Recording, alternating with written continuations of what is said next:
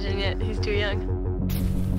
I didn't know what he was going to do, but I said, I'm going to enjoy watching what he does with his life because it's going to be something special.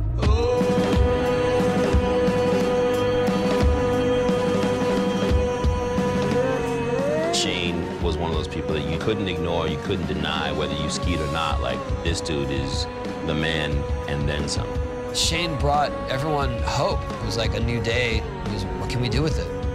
What are we going to explore? How far can we take this?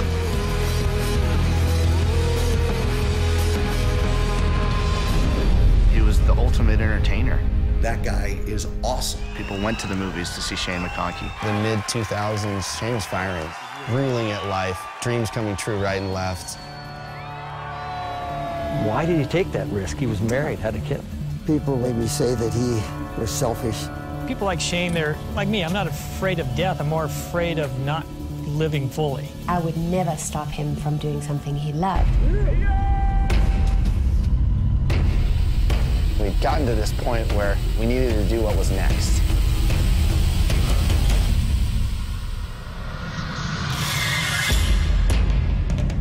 We really want to push the limits and just change the game. Shane could have retired, and Shane could have just walked away easily. Whoa, whoa, whoa, whoa, whoa, whoa. It wasn't his way. He's never been like that. He wasn't ever going to stop.